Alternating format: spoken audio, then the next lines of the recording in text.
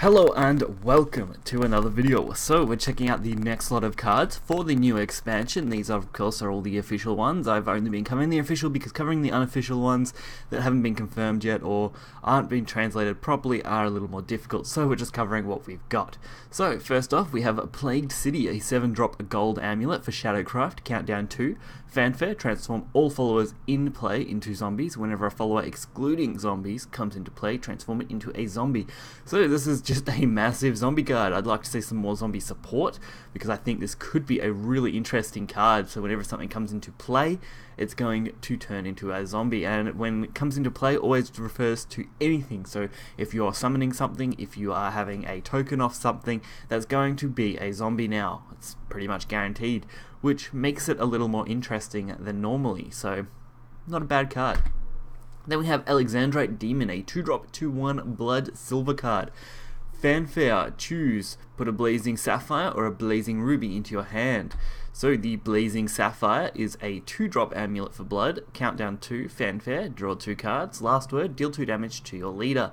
So not a bad card. I mean, getting the draw 2 I think is going to be important in most matchups now, so being able to draw more cards is great, and dealing 2 damage to your leader as the last word is a little bit of vengeance synergy. So overall, I think we're going to be definitely leaning towards a more control style vengeance deck over an aggro style vengeance deck, at least with what we've seen so far.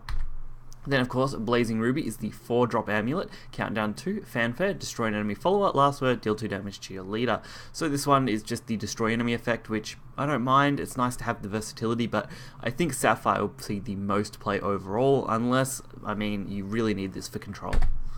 Then we have Saphiric Blade, a 2-drop gold neutral card. Destroy an enemy follower or amulet that costs 2 play points or less. In hand 6, destroy an enemy follower or amulet instead. So this gives you just a little bit of wiggle room with this card. This is a little bit better than some of the other amulet removal cards. I mean, follower removal, there's definitely better cards out there, but amulet removal, this isn't a bad card. I mean, if Tenko takes off, this could be something that a lot of people want to tech into their decks, but there may also be better amulet removal in each deck that people want to use. So it's really up in the air on this one. Then we have Alzea, Puglist Princess. So it's a 3-drop 3/2 Dragoncraft follower, rush, fanfare. If overflow is active for you, gain clash, gain +1/+1. So this isn't a bad overflow card, especially with rush. It means you can turn this into a 4/3, which isn't bad in that case. And just its generic stats isn't bad either. So for a silver card, I think this is quite acceptable as a dragon card. Then we have Grand Spire, a 2-drop rune card spell. Deal 2 damage to an enemy follower, Earthright, deal 4 damage to an enemy follower instead, and deal 1 damage to the enemy leader. So this is just some Earthright low-cost synergy, which I was hoping we'd see. We need a few more good Earthright synergy cards, and this one isn't a bad one at all. Then we have Disponent Chimera, a 6-drop 6/6 legendary for Rune. They are really pushing the Chimera archetypes in Rune. Having a lot of Chimeras really leads me to believe they just want Chimeras in every deck. So this is a fanfare, deal 3 damage to an enemy follower if this card has been spell boosted at least 6 times. Then recover 3 player points if this card has been spell boosted at least 9 times. Then gain Storm if this card has been spell boosted at least 12 times. So overall, if this card has been spell boosted 12 times and you're playing this, you are going to deal 3 damage to an enemy follower, recover 3 play points, and gain Storm, which honestly is crazy. Even just at 9, that's not bad. You're basically getting a 3-drop 6/6 deal 3 damage, which should be pretty easy to do at around turn 6 to have the spell boosted to 9 if you've played many spell boost decks. So I don't think this card is bad. It's definitely not the whole D-shift replacement sort of thing, and it's definitely not a great replacement for the normal Chimera, but I think it's a pretty fitting card overall. Then Dragon Huntress, a 2-drop 2/2 Dragoncraft card, of course.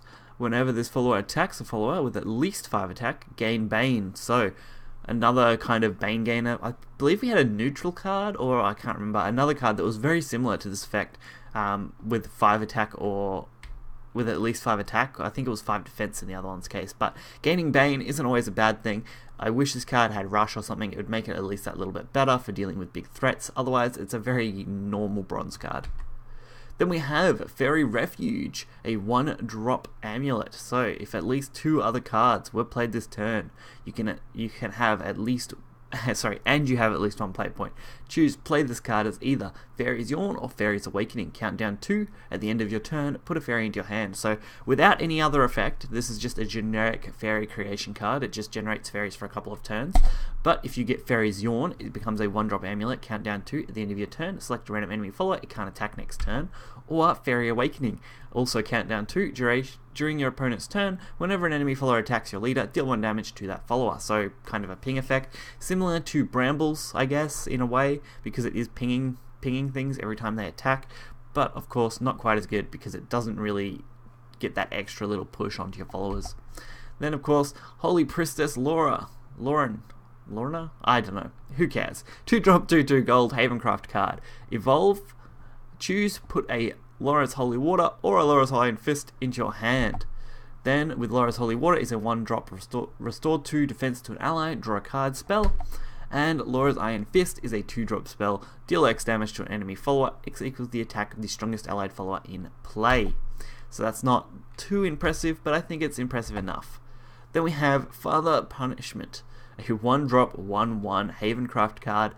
Has no unevolve effect, but its evolve effect is destroy an enemy follower or amulet. This card, honestly, is going to be great at destroying amulets, I think.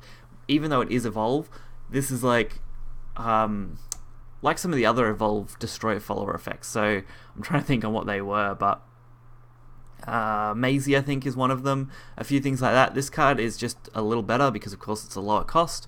And with the Evo, it's actually still not too bad, especially as 1. So if you build a Havencraft Tenko deck where evolving isn't necessarily 100% what you need, this card could make an okay removal card. So we'll have to wait and see on that one. Then we have Owlbear, an 8-drop 6/6 Silver Forest card. Ambush, whenever this follower attacks, give -1, -0 to all enemy followers if ambush is active for this follower. So this just drops your opponent's board pretty much. Like, having ambush is great as an 8-drop, but it's still a little slow. Definitely makes sense it's a silver, but I think unless the opponent's running a lot of low-cost stuff, it's probably not going to do that much good. And that does finish off this video. So all these cards have been, I would say, good to average sort of levels of play. Especially a lot of the gold cards have been reasonable. We have got some more cards that will be coming very soon because I've seen a lot of the unofficial stuff. There's Amazing Haven Legendary, Rune Legendaries, and things like that I really want to check out. So hope you guys enjoyed this video. If you did, hit that like button and subscribe, and I'll catch you guys next time. See ya.